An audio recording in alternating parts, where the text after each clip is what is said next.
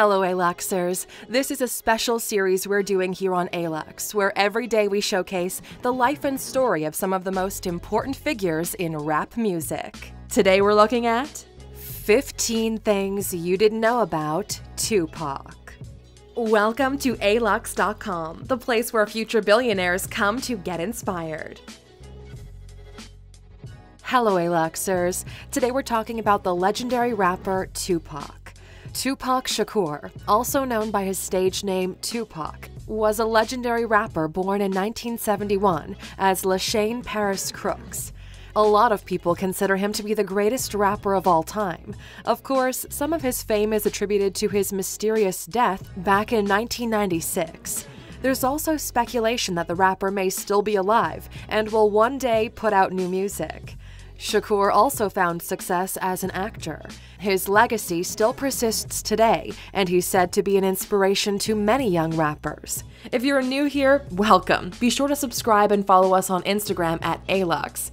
Okay, that's enough with the intro. Let's dive in and get a closer look at this rapper with the 15 things you didn't know about Tupac. Number 1. Most of Tupac's family were involved in the Black Panther movement. Tupac Shakur was born LaShane Paris Crooks in Manhattan. He was born to his mother, Alice Williams, and his father, Billy Garland. One thing a lot of people don't know about Tupac is he was born to be a rebel. Most of his family was involved with the Black Panther movement at one point or another.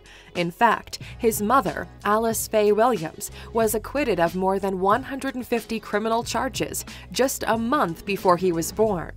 She had been accused of hundreds of charges of conspiracy against the federal government and landmarks of New York City. Number 2. Tupac wrote songs for and performed with legendary rappers. Tupac was known for being involved with a lot of controversial characters out in California. Some of his best friends were rappers who were also known as gang members in LA. He wrote songs for many movies, such as Above the Rim and Poetic Justice. He was not only a rapper, but he was also an actor, appearing in films such as Poetic Justice and Nothing But Trouble. He became a household name in the mid-1990s, and was known as much for his feuds with other artists as he was for his own music. Number 3. Tupac Shakur attended Baltimore School for the Arts. After spending much of his childhood in New York, Tupac and his family moved to Baltimore in 1986. Once there, he enrolled in the Baltimore School for the Arts, where he studied acting, poetry, jazz, and ballet. Unlike most other rappers, he was almost classically trained. While at school, he and a friend of his would enter rap battles and were almost always the winners. He was known as one of the most popular kids in high school and was said to have an awesome sense of humor. Number 4. Tupac released his first album, Tupacalypse Now, in 1991. After dabbling as a DJ in the late 80s, Tupac finally released his first solo album in 1991. It was called Tupacalypse Now. The album was only published locally, so it didn't really receive a lot of public attention. However, other rappers took notice. In fact, many rappers say it was this first album of Tupac's that inspired them to make their own music. He then joined the Digital Underground group and started putting out more mainstream music. Their hit, I Get Around, ranked number 11 on Billboard's Top 100. Number 5. Tupac's net worth is $40 million. Although Tupac was shot and killed back in 1996, his estate and net worth have continued to grow long after his death. While he was alive, he found moderate financial success, but sales of his records and movies took off after he died. His family has maintained tight reins on his estate. He now posthumously is worth over $40 million. It's estimated that over $31 million of that money was earned after he was killed. He's listed as one of the richest dead singers in history. Number 6. Vice President Dan Quayle once labeled Tupac as the cause for violence among young black men in the country. Two of the most popular songs on Tupac's first album were called Trapped and Brenda's Got a Baby. These songs were popular everywhere, even in Texas. Back in 1993, a young black man in Texas shot and killed a state trooper. Dan Quayle, vice president at the time, said it was Tupac's songs that caused him to shoot the man. Tupac, feeling the backlash from Quayle's comments, said that he doesn't deny wanting to write about the things that plague young black men. He said although he writes about the real-life problems for black men, he never advocated shooting a cop. Number 7. Tupac was sentenced to 4.5 years in prison for sexual abuse. In 1992, Tupac was charged and convicted of sexually abusing a female fan. He was sentenced to 1.5 to up to 4.5 years in prison. It was not his first time being charged with a crime, though. He was arrested 6 times since 1993 for weapons and drug offenses, but had served no actual prison time. In 1992, Tupac and his road manager were accused of sexually assaulting a young female fan. When he was convicted, he said he regretted nothing. He said that he puts his fate into the hands of God. He was initially told he had to serve 18 months to get parole, but was released 7 months later. Number 8. Tupac had a deadly rivalry with fellow gang member Notorious B.I.G. For quite some time leading up to his death in 1996, Tupac was involved in a West Coast versus East Coast gang battle with fellow rapper Notorious B.I.G. The two were involved in several shootings and suspected of criminal activities out in Los Angeles. Most of Tupac's songs dealt with this issue. There were also very public battles between the two, with threats made against both of their lives. Number 9. Tupac was shot and killed on September 7, 1996. On September 7, 1996, Tupac was out in Las Vegas to celebrate his business partner's birthday. He attended a Mike Tyson boxing match with his friend and owner of Death Row Records, Suge Knight, at the MGM Grand. On the way out of the fight, they spotted a rival Crips gang member in the lobby of the hotel. They left and were riding in Suge Knight's BMW. At about 11 p.m., a cop on a bicycle stopped the car for playing their music too loud, but didn't issue a ticket. Just 15 minutes later, a white Cadillac with 4 people in it pulled up next to the car and shot Tupac 4 times. He would die later on from his injuries. It has been determined by most that his death was due to gang violence. Number 10.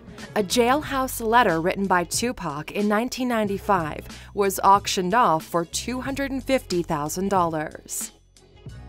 While serving his sentence for sexual abuse in 1995, Tupac wrote a 5-page letter to a former editor of Death Row Uncut named Nina Bradwashar. He wrote to her about the plight of the young black man, especially in prison in America. In his letter, he told her he was tired of the thug life and intended to play it straight when he got out of prison. He died just a year later. He died just a year after. The original letter was auctioned off 20 years later for over $250,000. Number 11. Despite his official death in 1996, people still claim that Tupac is alive and well.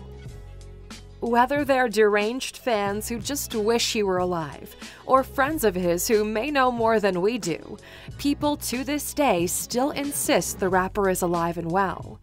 Although people still claim they see him today at places like Lakers games and music award shows, there was a convincing sighting claim in Cuba in 2004.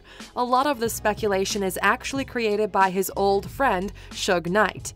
Knight was seen talking to a man in Cuba who looked a lot like Tupac. However, the man had no tattoos, so we don't think it was the real thing. Number 12. In November 2014, people claimed that Tupac would be returning to put out a new album. Again, there's been a lot of questions concerning whether the rapper is actually dead. People who claim he's alive say he would be returning soon to put out a new album. A lot of people think he's in South America somewhere working on music. One thing that sparked these new suspicions is that Suge Knight of Death Row Records has said that such an album may actually be in the works. Number 13. Tupac set a Guinness World Record in 2004 for being the best-selling rapper of all time. Even though he had died almost 10 years prior, Tupac was still named by Guinness as the world record holder for the most albums ever sold by a rap artist. At that time, he had sold over 67 million albums, but we imagine the number may have even doubled once again in the last 15 years. Each generation is introduced to his music despite the fact that he's been gone for over 20 years. Like lots of artists, Tupac's music started selling a lot more after he died than when he was alive, and speculation surrounding his death only sparked more sales of his movies and music.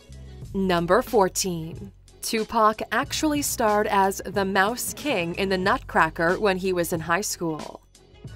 We don't tend to think of Tupac, or any rapper for that matter, as a thespian.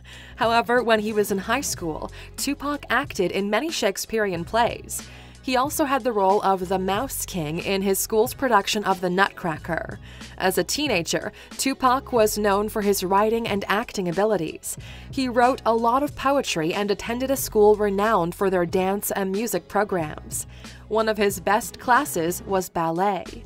This is something we imagine he didn't brag about to his gang buddies years later. Number 15. Tupac's legacy, both before and after his death, has remained one of the most interesting topics in Hollywood. Yes, Tupac wrote some powerful and popular songs. He was one of the most popular rappers at the time of his death. However, it's his mysterious death that has kept him relevant in the eyes of Hollywood. There have been dozens of stories and documentaries about his life and death. However, in 2018, actors and police experts from all over the country collaborated to really investigate his death. This, coupled with the biopic of his life called All Eyes on Me, reignited America's interest in the rapper. Well, Aluxers, that's a wrap on Tupac. We'd love to know, though, do you think he's still alive? Let us know in the comments. And of course, for sticking with us all the way to the end, here's your bonus. Number 16. To this day, his murder remains unsolved. For quite some time after he was killed, a lot of people suspected that his rival, Notorious B.I.G., and his friend had something to do with Tupac's death.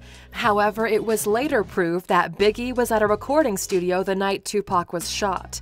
Also, a lot of the speculation ended when Notorious B.I.G. was shot and killed the following year. Thank you for spending some time with us, Aluxers.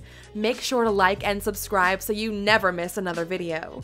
We also handpicked these videos, which we recommend you watch next. Thank you for being an Aluxer, and we'll see you back tomorrow.